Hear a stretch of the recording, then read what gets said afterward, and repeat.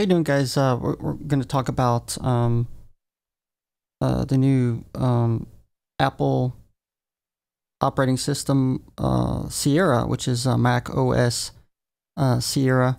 I believe it's 10.12 off the top of my head.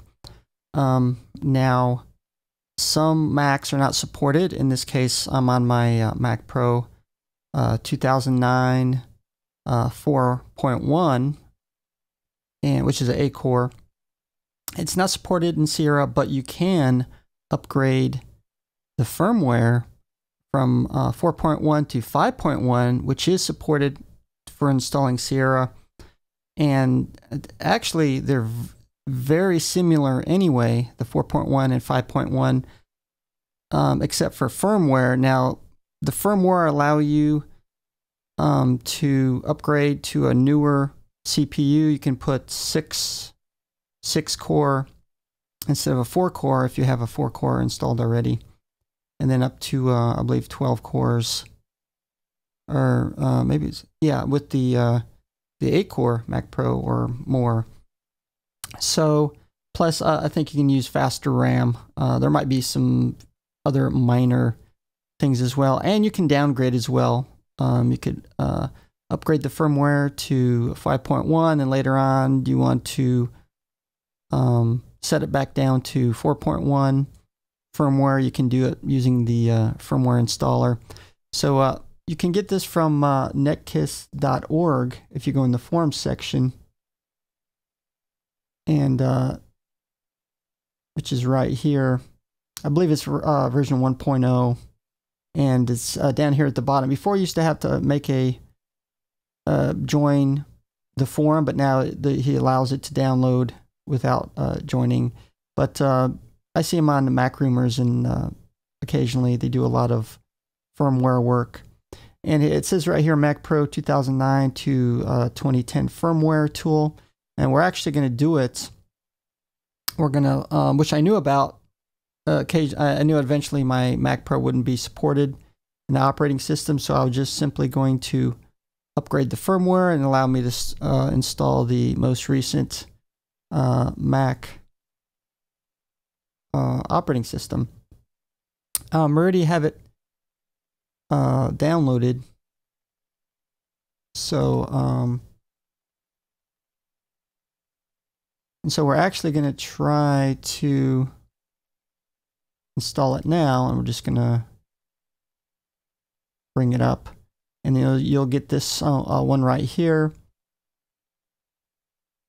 From 2010 to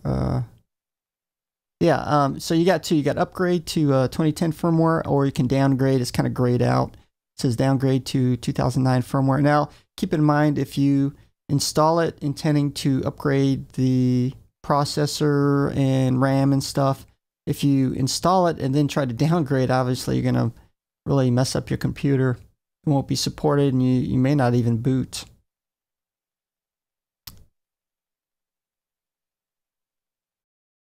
We're actually going to take a look at the version here. We're going to bring this up. I'm not sure what it's going to show. It's showing a Mac Pro early 2009. Sometimes it actually changes the numbers, and we'll see if we can bring up system report. And it may actually change this once you upgrade. We're showing Mac Pro 4.1.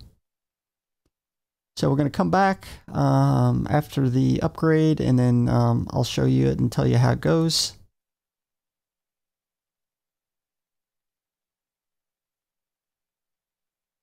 How you doing, guys? I guess there was an update to upgrading the firmware to my 2009 Mac Pro. It gave me actually an error message when I was trying to flash the firmware. I believe it was error 5570. Apparently, Apple had an update to be able to get this to work. You're going to have to download the Mac Pro EFI firmware update 1.5, and you're going to mount it. And here it is right here. Before you start it, before you start the firmware flashing. And then once you do that, it will, the firmware tool will make a RAM disk with the 2010 firmware, and will flash your firmware. And as you can see here, once I did that, mounted the EFI update from Apple, then it went ahead and installed it. And it gives you instructions on how to install it the rest of the way. So you're going to have to shut it all the way down. And then when you turn it back on, you'll simply hold in the power button until it either flashes or it'll give you a tone, and it will go to a gray screen, and it'll start installing and flashing the firmware for you. And so we're going to come back and check it out once we're finished.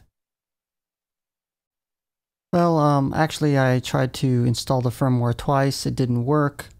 Looked around, and it seemed that perhaps something installing it in El Capitan is a problem. So I do happen to have Yosemite.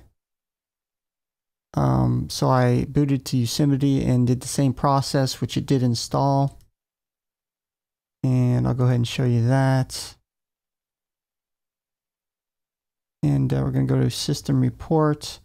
Now, if you look right here, Model Identifier, Mac Pro 5.1. So it's now Mac Pro 5.1. Something also, the boot ROM version changes as well. And the last three letters would be B07 for the 4.1, and 5.1 is now B03. Now, keep in mind a couple of things is, even with the final release of macOS Sierra, they could still block the firmware upgraded 4.1 Mac Pros, and then obviously it would install. You could still boot or flash the ROM and the boot ROM, and still, even though you couldn't update it, if Apple blocked it, you would still not really hurt anything. Plus, you could upgrade the CPU and the memory as well. Now, even though they have a public beta release of Sierra and also for developers, I wouldn't suggest installing it yet, simply because the new file system doesn't support startup disks. And I could show you right here. So here's a startup disk, and then